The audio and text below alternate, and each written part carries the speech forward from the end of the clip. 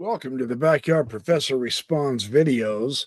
The response to my last video on this UFO UAP phenomena has been tremendous, at least from my channel's perspective, and I'm very grateful to all you new subscribers.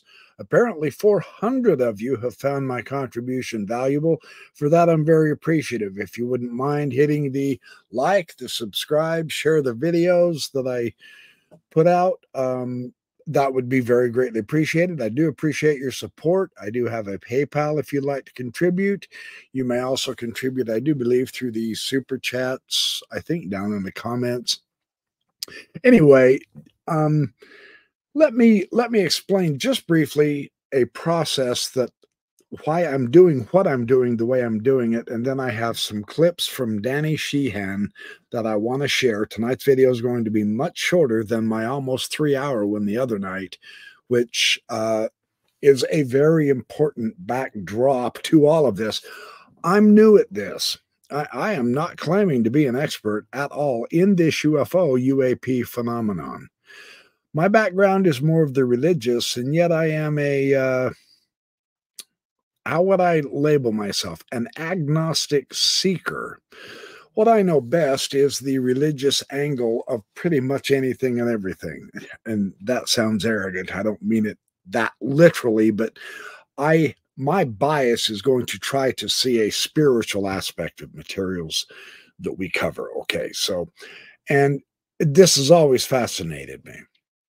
Now, in working my way through, brand new, and you must get this book, Imminent, by Lou Elizondo. I'm going to read something off page 176 real quick with you, and then I'll get to the video clip of Dan Sheehan.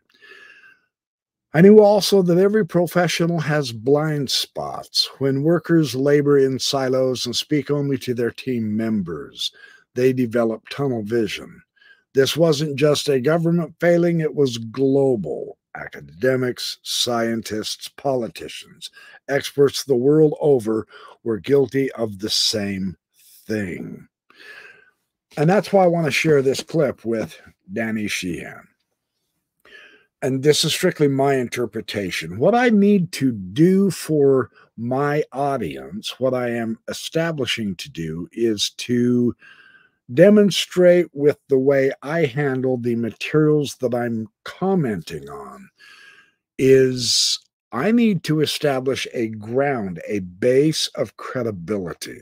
I need to demonstrate to my audience that I do use the experts, the real people, the ones who matter. We all matter. Don't get me wrong, please.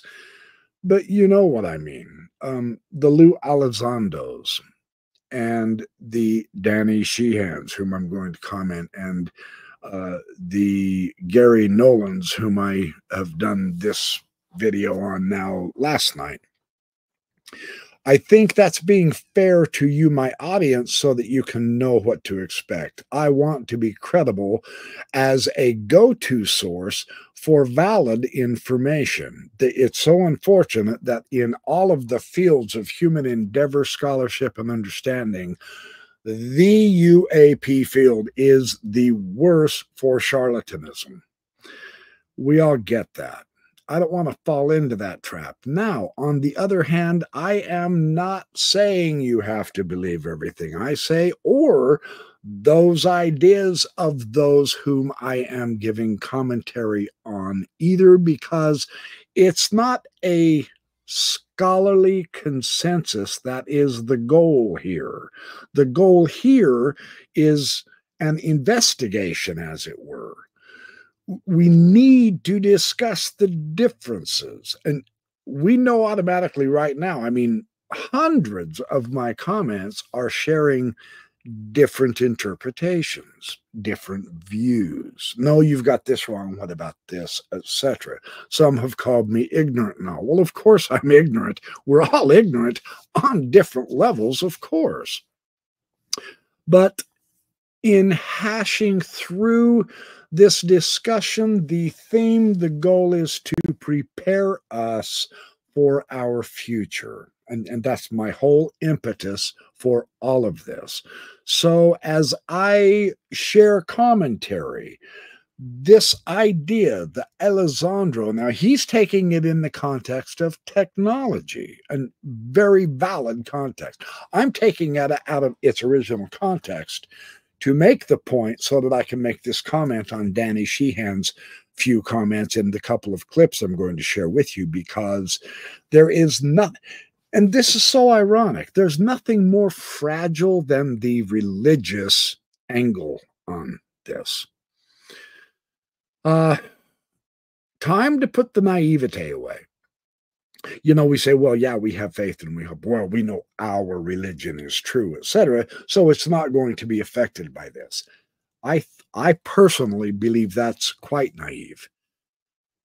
And yet it is the strongest element with such a large segment of our society, and not the same religion either. Here we in the West, we emphasize the Christianity. In the East, they've got the Buddhism, the Hinduism, the Shintoism, etc. So we are so sure in our religious beliefs. We are so positive in our testimonies that we have the truth and nothing can take us away from the truth. See, religion hates uncertainty, and so it wants us to believe certainty. We know the Bible is the Word of God. End of story. Anyone who brings forward any evidence that shows otherwise is branded as a heretic, or we end up attacking them, etc. That's not what I'm trying to do here on my channel. I'm kind of fighting a double-edged sword in some respects. Since the religious background is my lifelong pursuit, and so I'm not claiming expertise, but I'm claiming I could bring forward something very valuable to put onto the table of this discussion, regardless of what religion you are. And that's what I'm looking forward to doing, because I think that's the most vulnerable area, interestingly enough, within our own human psyches. And yet it is an area of great promise if we're religious. For those who aren't religious, we have great areas of promise grasping the material aspects, the scientific views, the enormous growth of excitement, yes, knowledge, yes, and yet somewhat trepidation, because is this going to outdate our technology instantly if UAPs are discovered to be that much more advanced than we are? And these suggestions are quite strong in that direction, without question. So this is an exploration. This is not a final answer. If you want final answers, you've come to the wrong place. But we are going to have a fantastic discussion. I will have guests on my show. I promise. I will try to get hold of many of these experts, or those of you in my audience who have been studying this for 50 years, etc.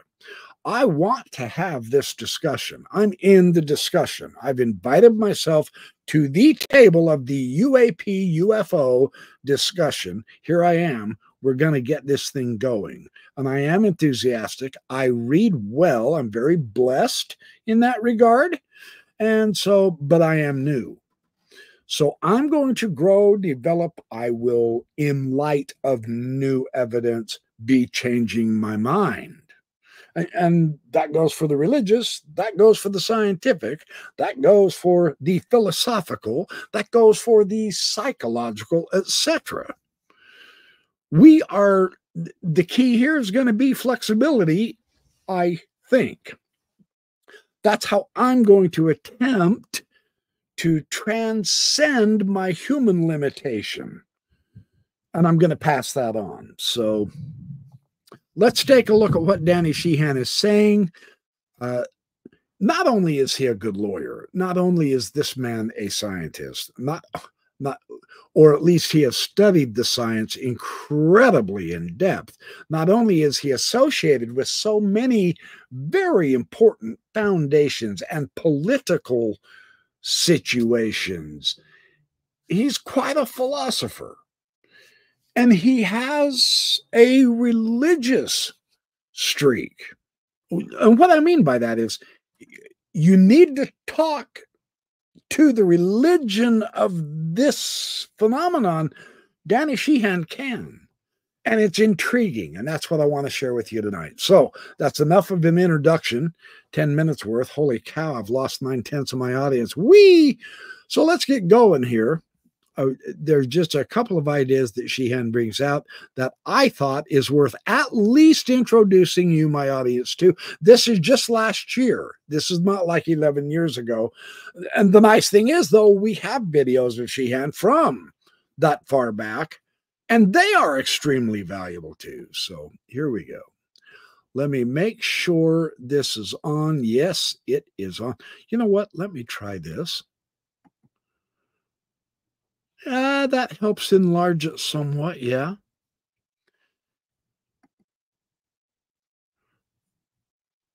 It doesn't matter. It's what you want to hear. Not, it doesn't matter what you see.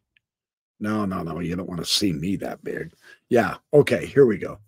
All right. Enough goofing off. Let's go. Turn that up. Okay. Is that people have a genuine instinct that there's something theological about this.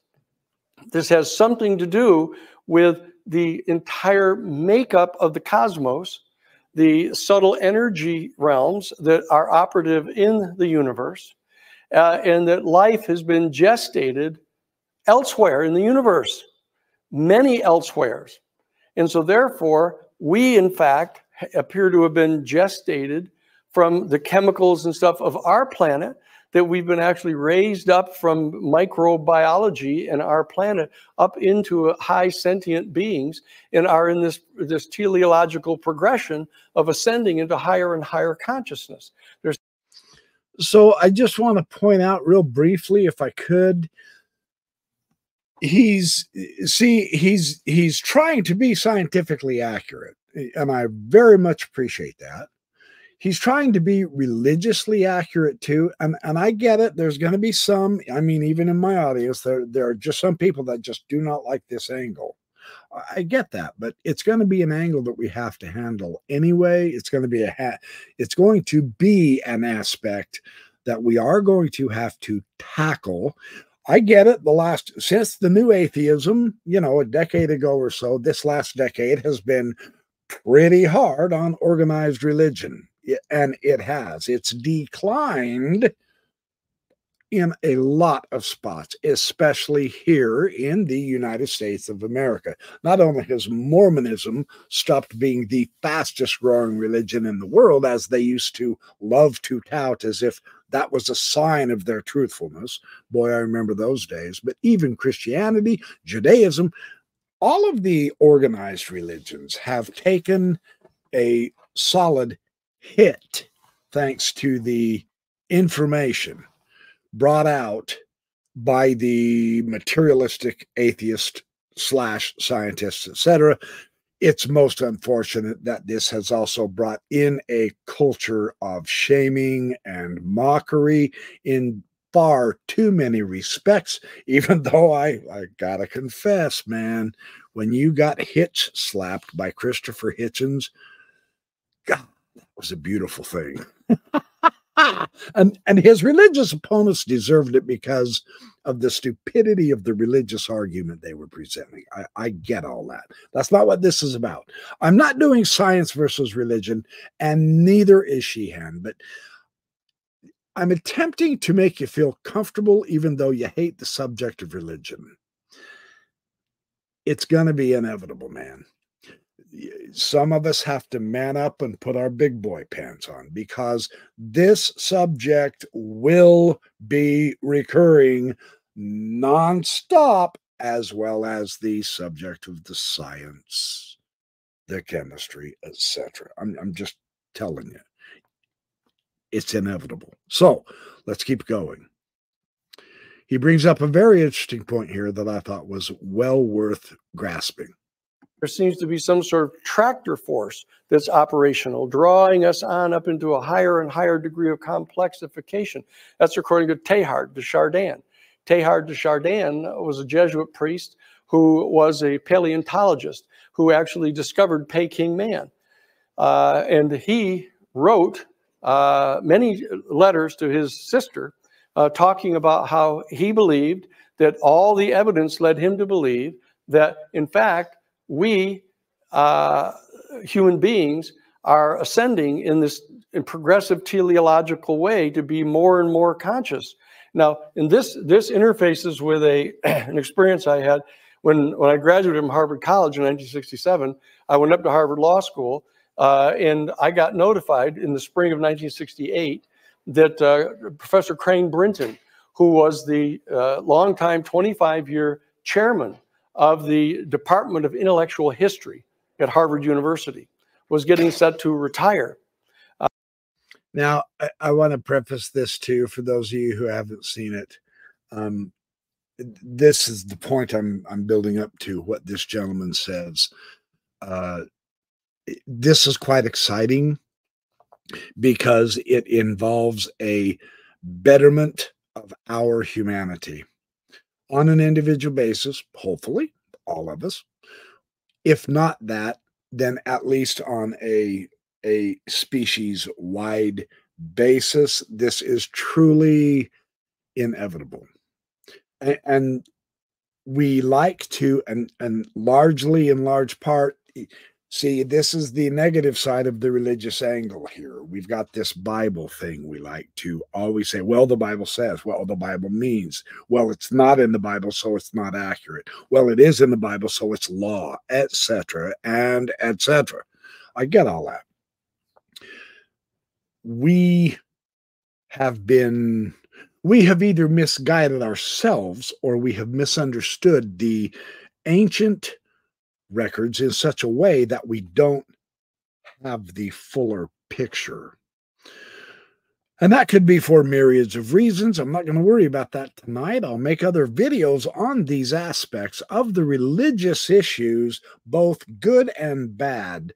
But our reliance on the Bible in some respects have hindered us from grasping a larger context. And I know there's going to be those who say, oh, dude, you've lost me.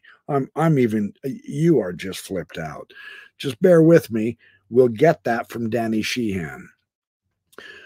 There is a larger, more cosmological context here that these UAPs are forcing us to confront. I'm hoping assimilate and conquer, because if we don't, it's really bad for us. So let's keep going. I'm trying to be optimistic here. Sometimes you have to take 2 steps back to move forward a little bit, or 1 step back, 2 steps forward to make progress. Sometimes you have to let go of old biases. After 50 years of teaching at Harvard University, intellectual history, and he was going to be giving his final lecture, and he was asked to talk to the most important single intellectual insight that he thinks that he has uncovered and encountered in his 50 years of studying intellectual history of our human family. And he gets up in front of the assemblage. They had to move it over to Lowell Hall because there were people came in from all around the country to be present for this lecture. And he gets up and he said, you know, I've been asked to talk about what the most important single intellectual insight of our human family has been that I've encountered in 50 years of study. This is easy, he said. I think that all of the greatest minds of our human family have come to the common conclusion that our human family is right on the very brink of evolving into its next stage of development as a species. And that this next step in evolution is going to be manifested in terms of the evolution of a new faculty that our human beings have that is like seeing, or hearing that can directly, immediately, experientially encounter, much like we can through sight, the vibrational frequency of light, and how we can directly, experientially encounter the vibrational frequency of sounds. That we have a faculty that's evolving that is able to directly, immediately, experientially encounter the unitive phenomenon that bonds every single ultimately irreducible integer of matter in the entire physical universe into one unified harmonic whole.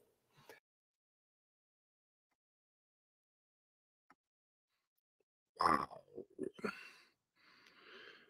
That is one you have to think about, because this happening can be the greatest thing we get as a gift, as far as I'm concerned. So this has me on the edge of my seat of excitement, and yet we are also capable of blowing it if we don't give ourselves a chance to exist longer as a species.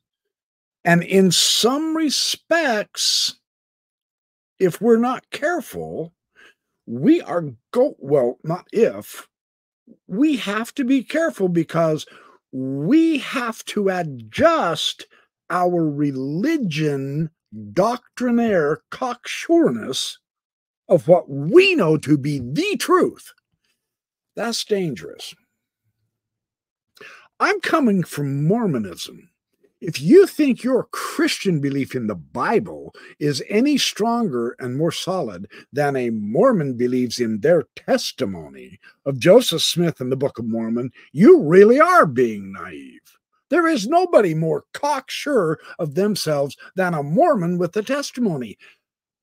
And the problem with this certainty, the problem with this quote, knowledge, is more often than not, it dangerously shuts us off from further light and knowledge. You become complacent in your knowledge. And this brings a judgmental thinking, and I am higher, I am better than thou, because the Holy Spirit has testified to me, and you are second rate. This nightmare has to be overcome. And I'm not trying to offend any Mormons. I'm not trying to offend any Christians. Let's get over the fact that we're not perfect in our religion, and that the religion we believe in is not perfect either. It's not. All you have to do is look. It doesn't have to be, though. It doesn't. Yeah, I know. Don't get me on blasphemy. We need to keep, perhaps it might help, just a suggestion, what I've been trying to do. And it's a process, because I no longer believe in the faith I was raised in, but I consider myself an agnostic seeker. There is something more in the cosmos. So if you can, how can I put this? How to be flexible in the face of certainty. Yeah, that's a tough one, you know. The mathematics of the speed of light, E equals mc squared, utilizing the Lorentz transformation. I mean, I did this back several years ago on paper, where I calculated out the Lorentz transformation when you're traveling 10% the speed of light. And then the transformation at 20%, 30%, 40%, 50%, all the way up to 100%.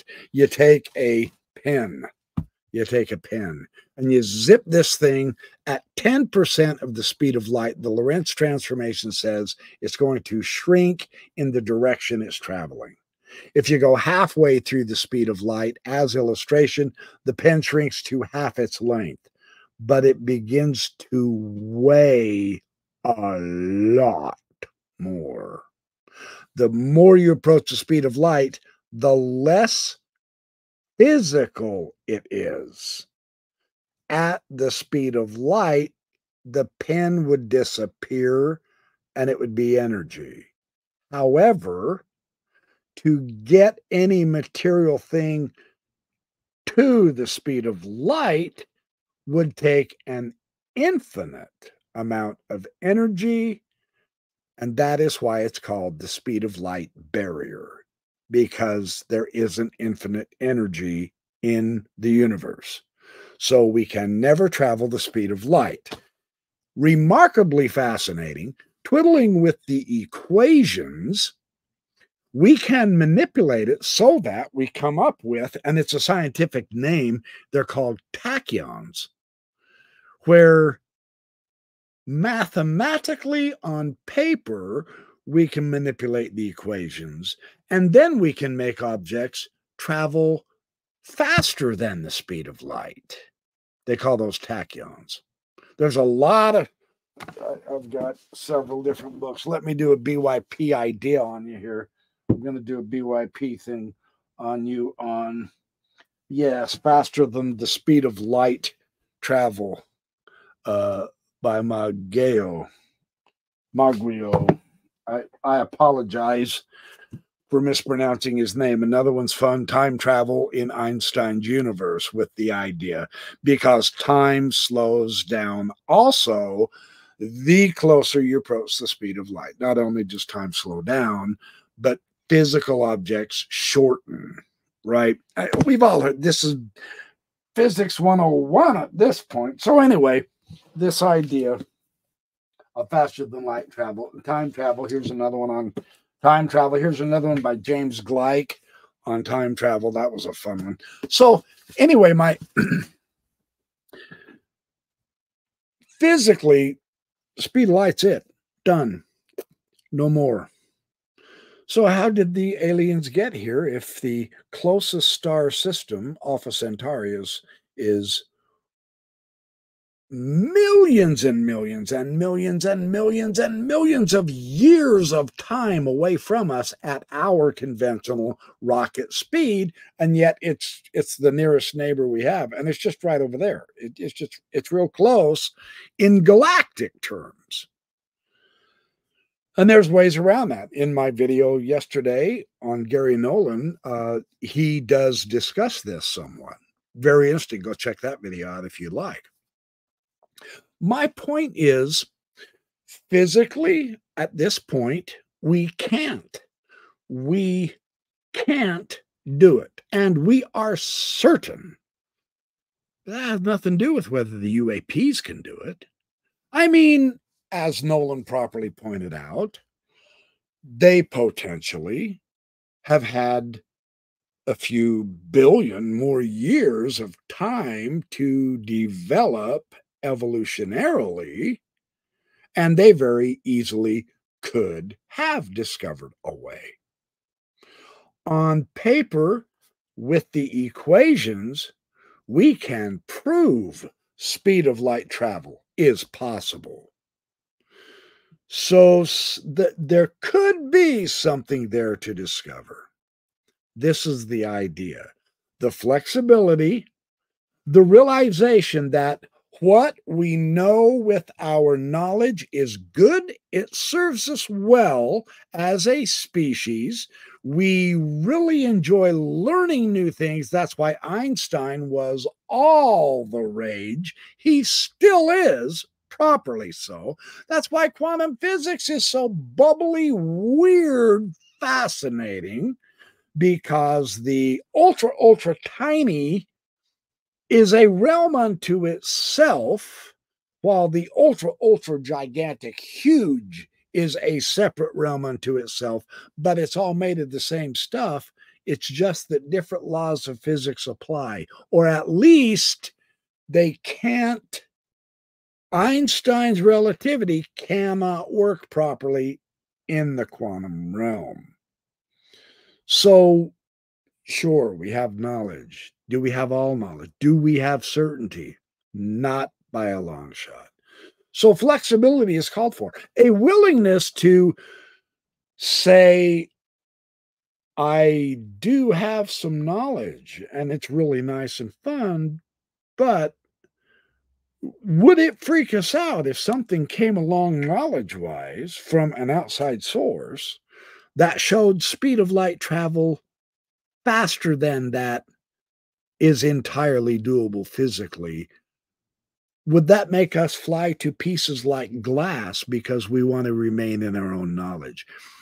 Religion appears to me, I'm happy to be corrected if you think I'm full of it, but religion appears to me to be the one discipline that does try to keep things the same. It's ultra conservative. The stability this gives us is valuable. The difficulty of learning to improve an understanding so that we can have even greater light and knowledge is extremely difficult to get through religious channels. So let's keep watching what Sheehan says. This is really fascinating. And he said that by means of this experience, of this unitive experience, we are able to discern what conduct, human conduct, both individual and collective, is either harmonious with or disharmonious to the natural order of our universe.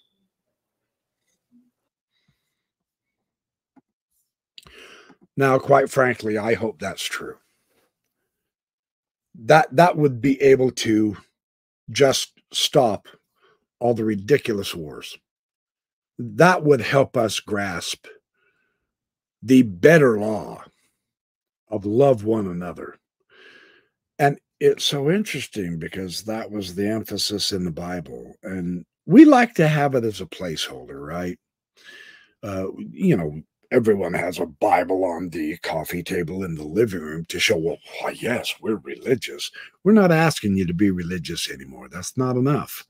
We need a spirituality. We need an engagement of soul, not just a belief in it.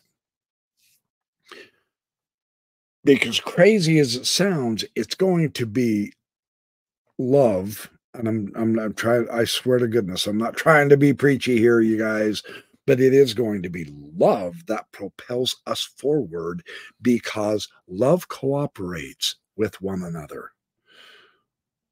Mormons just are not going to let Jews into their temple any more than you Baptists, you Catholics, or you Jehovah's Witnesses, or you blasted atheists, or you scientific types. You have to think, believe, and act like a Mormon to get into their temples and do the work. See this us versus them, this exclusionary aspect of religion can become debilitating as a cooperative enterprise, which we as an entire whole humanity, we must inculcate within our lives in order to move forward. If we could get a new sight, you know, you hear the mystics talk about the third eye. You hear them talk about the chakra system within the human body where you can have your own personal ascent through to the greater cosmological light and glory. This kind of sounds something similar along those lines to me. I'm for that. We don't know when that'll happen or whatever, but it's never going to happen if we don't give ourselves the college try of attempting to just, it begins in our imagination, so we have to do it this way. Seriously, what would the world become just around us? Let's start small and simple, baby steps. What would genuinely your world become around you if you really could forgive your neighbors and acquaintances and people you bump into during the day, whether you know them or not, and treat them like you wanted to be treated, with respect, with kindness, with love, really, with friendship, instead of the road rage. Oh, you son of a gun, flipping them the bird, and you pull out in front of me, and they stop and get out of their car and break out there with, what is all this anger welling up within us for? I mean, are you really in that big of a hurry? For real? You know, we're suckers for the advertisement that we have to hurry up because we don't have enough time. When you have eternity, when you can see and feel the eternity and recognize that we're a part of that, then you can begin to calm down a little bit and stop and smell the dandelions. It's like the name of that book I've got over here. It's over here in the bookshelf somewhere. Don't sweat the small stuff. And the good news is, for real, it's all small stuff. So this is the upside of seeing this stuff as a spiritual basis, or at least coupled with a spiritual basis. And I know the non-religious, and they cringe. They say, no. There's no good in religion. Look, the new atheists had their day, and they're full of it with so much of their social commentary. Science and technology alone will not save us. It did not bring us into a paradise.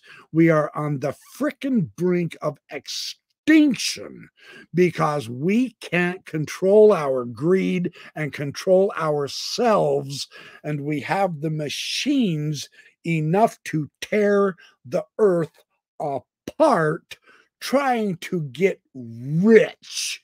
We only live to be, 70, 80 years old or whatever, and you ain't taking none of it with you. What is the point of getting filthy flipping rich? You're gonna die anyway, and you're destroying this gorgeous planet for what?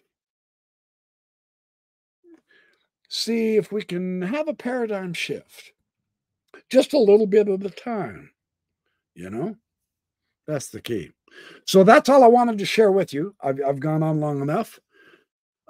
Thank you for your wonderful comments, your love, thank you for welcoming me into this UAP family exploration of a greater potential for all of us that will elevate all of us. And that's the optimistic side of me. Thank goodness I'm an eternal optimist.